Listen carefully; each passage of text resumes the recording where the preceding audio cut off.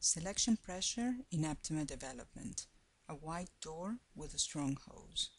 In this video, we're going to provide an explanation on how at NeoVentures we manipulate selection for the selection of aptamers.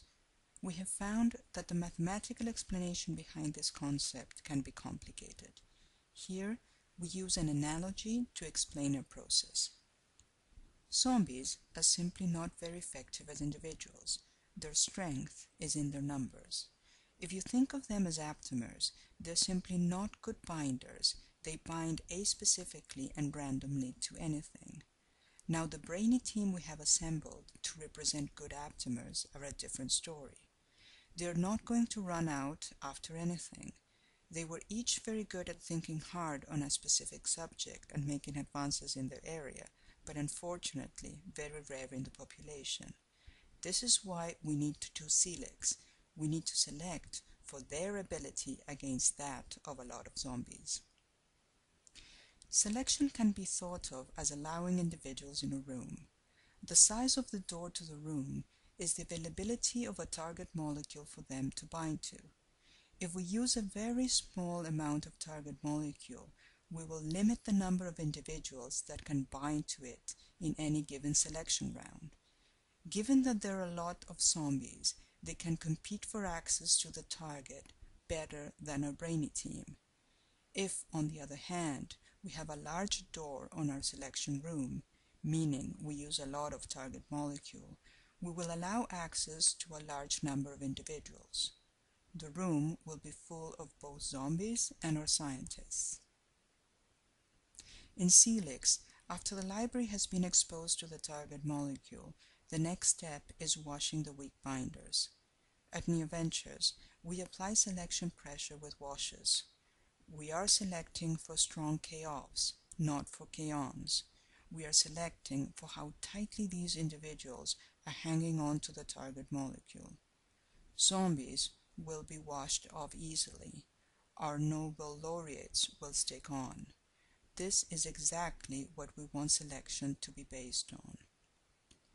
After washing, there will still be more zombies in the room with a large door than there will be in the room with a small door. The important thing, though, is that there will also be good aptamers in the room with a large door. Natural evolution relies on catastrophes, where the winners just need to be better than the losers. Aptamer selection is a process over generations, not a catastrophic event. This is why we will need to do repetitive selection rounds. We need to enrich the population. We want a higher bar. We want Nobel laureates. To review the process, the size of the door corresponds to the amount of target molecule used in the selection. A low amount of target is like using a small door. A high amount of target on your selection is a large door. Sequences that are bad binders are like zombies. There are lots of them, but not very effective. Sequences that are good binders are like scientists. There are few, but effective. There are a limited number of binding sites on your target molecule. Too little target, and you may not retain good binders. Competition for binding is a function of the amount of sequences and binding affinity. Competition to stay in the room, to stay bound to the target and survive the washes, is more effective than access to the target. Using a large door approach is better for aptamer selection than a small door approach.